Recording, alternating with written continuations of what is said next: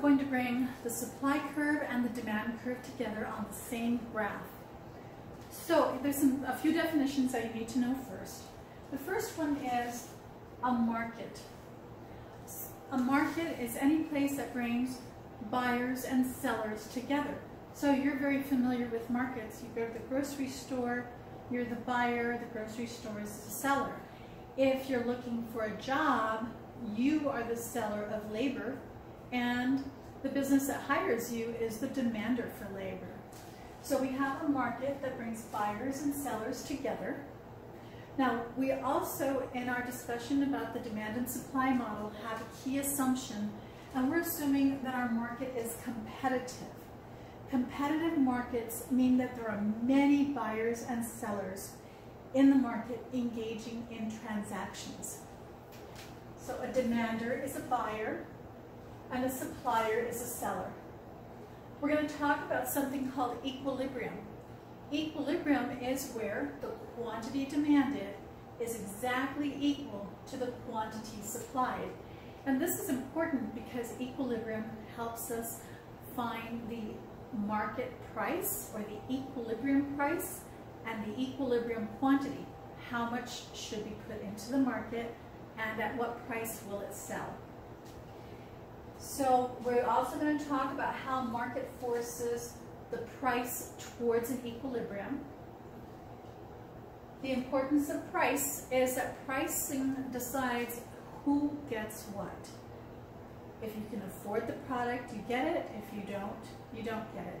And so the market is the decider in terms of our key economic questions about what to produce, how to produce it, and for whom we produce that product. Finally, we're going to talk about surpluses in the market and shortages in the market.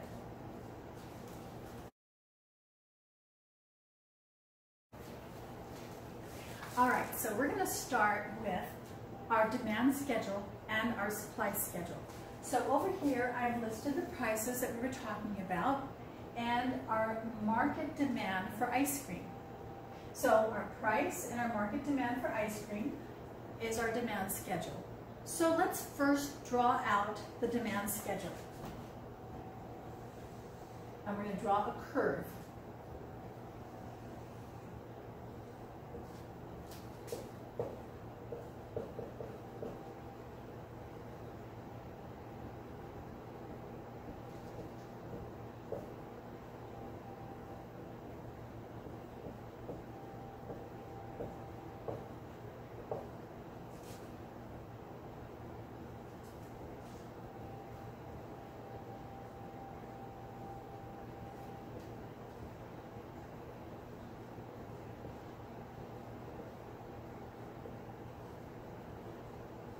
Okay, so remember, price is on the y-axis, quantity of ice cream cones is on the x-axis. Now, I want to encourage you to do this on your paper by hand so you reinforce your graphing skills if you are having, some difficulties with that. So here we have at a price of $1, 10 ice cream cones are demanded. Okay. At a price of $2, 8 ice cream cones. At a price of $3, 6 ice cream cones are demanded. At a price of $4, so I always put these little dots so I can guide myself. If you have graphing paper, that's even better. At a price of $4, 4 units are demanded. And at a price of $5, so I go out 5 little dots, and 2 units are demanded. Okay, so if I connect these dots, I have my market demand curve. Okay, then I'm going to graph the supply curve. So I'm going to go over here and I'm going to ignore this part. I'm going to ignore the demand curve for right now, and I'm just going to look at market supply, quantity supplied, and the different price points. So, at a price of $1, 0 supply, because businesses don't want to sell if they're only going to get $1 for that ice cream. But if the price goes up to $2, they are going to supply 4 ice cream cones into the market. So that becomes our second dot. So if the price goes up to $3, they're going to supply 6 ice cream cones into the market. And that becomes our third dot. Okay, note that quantity supplied equals quantity demanded at this point. So that means that this is our equilibrium point. Let's continue with the supply curve. At a price of $4, 8 ice cream cones are demanded. And at a price of $5, 10 ice cream cones. So this is our supply curve. The point where the quantity supplied and the quantity demanded intersect is our equilibrium. So we call this point right here equilibrium.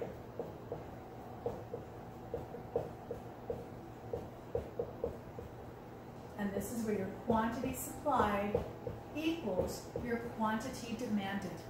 The importance of this point is that now we know how many ice cream cones will be put into the market and at what price. How do we know this? Well, if we draw a line right from equilibrium to the horizontal line, to the graph, we can see that there's going to be 6 ice cream cones in the market that are going to be demanded and sold. And if we go across this way, the price that they are going to sell at is $3. Okay, so that tells us price is going to equal $3, and we're going to put PE, meaning equilibrium price equals $3, and QE equals 6 ice cream cones. So anytime you hear the term market price or market quantity, what the term market price means is that's how much you have to pay for, when you go to buy an ice cream. That's the price of the product. Okay. Market quantity means how much is actually out there in the market.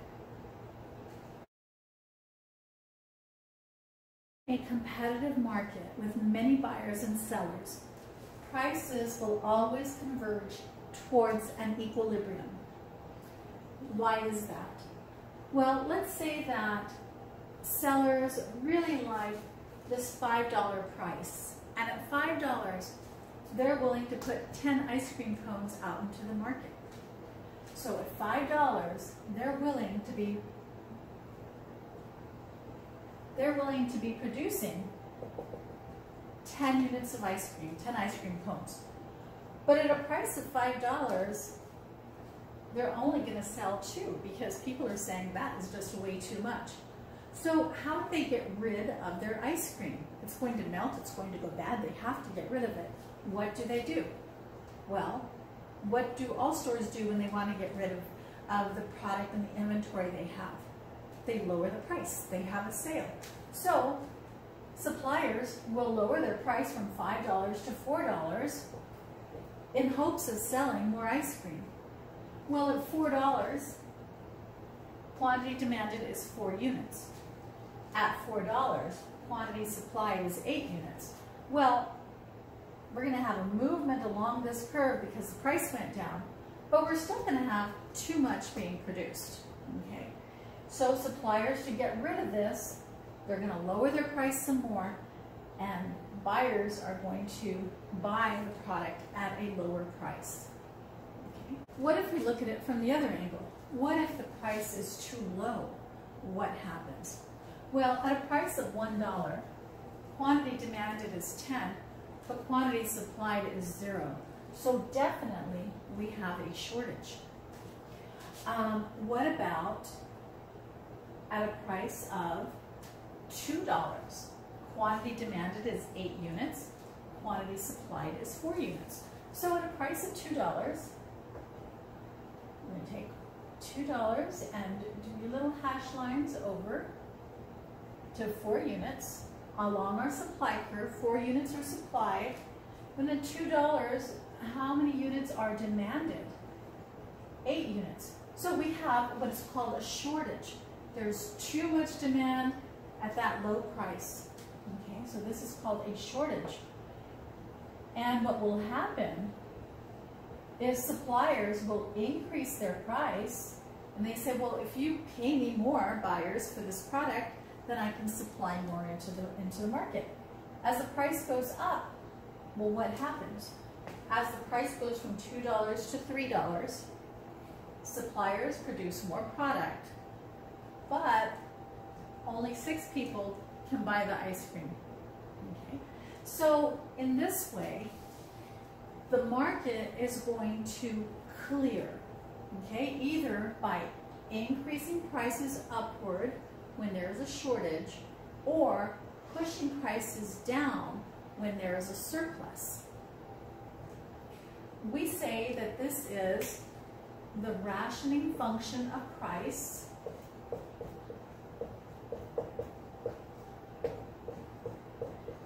and it helps us answer some of those basic questions of what do we produce, how do we produce it, and for whom. And in this case, we're producing ice cream. We're going to produce it in the most efficient manner possible. And who's going to get it? Those who are willing and able to pay $3 for this ice cream cone. They're the ones who will receive it. If you don't have enough money, if you don't have $3, you don't get the ice cream. If you do have $3, you get the ice cream. And that's how the market system works. The market will decide who gets what. The market will decide what gets produced. We know that equilibrium occurs where quantity supplied equals quantity demanded, and that gives us equilibrium. So if you have a chart, demand schedules and supply schedules, and you need to figure out shortages or surpluses, this is how to do it. We're going to take quantity supplied minus quantity demanded. So at a price of $1, quantity supplied is 0. And we're going to subtract quantity demanded. And that's going to give us a negative 10. What does that tell us? That at a price of $1, quantity supplied is 0, quantity demanded is 10, and we have a shortage of 10 units, 10 ice cream cones. This minus sign means a shortage. Let's do it for price of $2. Quantity supplied at $2 is 4 ice cream cones. And we're going to take away how much is demanded when the price is $2. So demand at $2 is 8 ice cream cones. So if we subtract out 8 ice cream cones, that's going to give us a negative 4. That tells us our shortage. We're short 4 ice cream cones. At a price of $3, quantity supplied is 6, and quantity demanded is 6. So 6 minus 6 gives us 0. That tells us that we are at equilibrium. If the price goes up to $4, quantity supplied is 8, and quantity demanded is 4. So 8 minus 4 gives us 4 ice cream cones of a surplus. Okay, so we have a surplus. And if the price goes up to $5, 10 ice cream cones are supplied and 2 are demanded. So we have 10 minus 2 equals 8 ice cream cones extra or surplus. So this is how you would figure out surplus and shortage. If you recall that the equilibrium price is a price agreement between sellers and buyers in a perfectly competitive market. It's how the market decides who gets what. But sometimes that might not seem very fair. Sometimes there might be a lot of people out here who want the product, in this case ice cream cones, but can't get it because they don't have enough money. This model you can take and apply to a number of other services and products in our economy. For example, healthcare. Healthcare insurance has a certain price tag. Not everybody can afford it. It is a situation that is unfair. The market does lead to unfair outcomes, and sometimes government comes in to try to correct those outcomes. Perhaps the concern is that wages are too low, and government might come in and set a minimum wage. Anytime there's an interference in the market activity that leads to a result that is less than equilibrium, okay, we're going to create distortions in the market. We will create shortages and we will create surpluses. So the first thing I want to talk to you about is something called a price floor. Okay.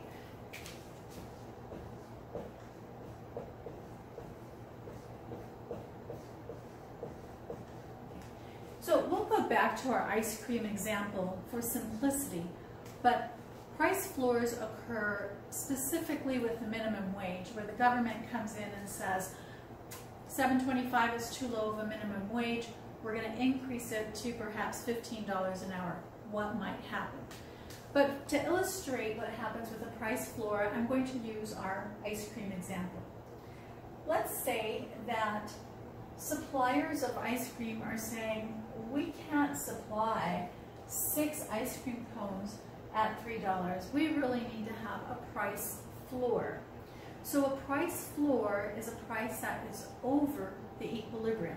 Okay? To be effective, it must be over the equilibrium.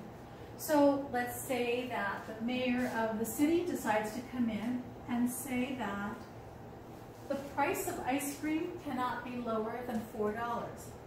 In this sense, we have created a floor. Okay?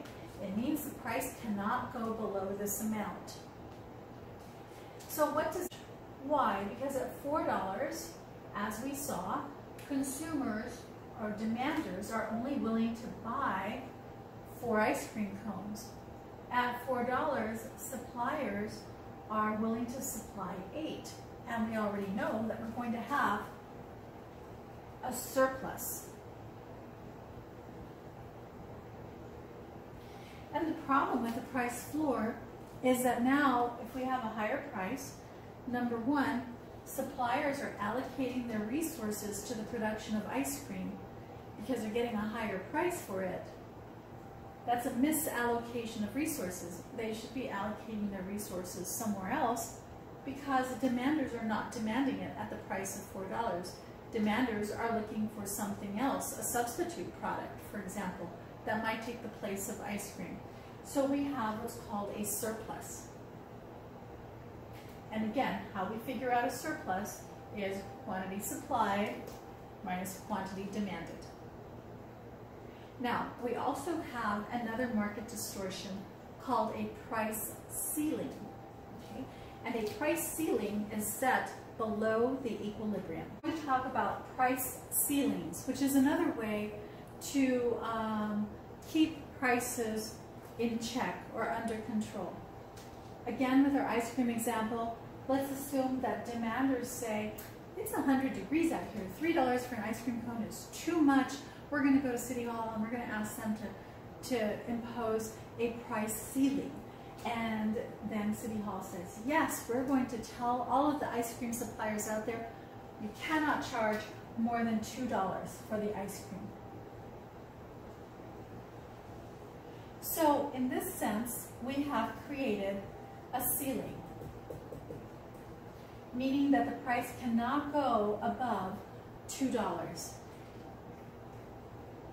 Examples of price ceilings are rent controls, anti-gouging price laws. There are in other countries, there are price ceilings on how much businesses can charge for bread, how much they can charge for gasoline, how much they can charge for soap and soft drinks. So price ceilings are typically not very good for an economy. But in this example, look what happens. When the price ceiling goes into effect that says that you cannot charge more than $2, what we have created is a shortage. And this is very burdensome for demanders. Although it would seem like $2 is a good price, there's not enough supply. So we have a demand for 8 ice cream cones, and people are out there looking for the ice cream cones being sold at $2. Well, there's only 4 being sold at $2. So there's a shortage, and demanders are wasting their time and their energy trying to find the product that is only $2. And suppliers, of course, what do? They say, well, if I'm only going to get $2 for ice cream, I'm going to take all of my equipment and I'm going to produce something else that's going to get me more money. So both ceilings and floors create market distortions.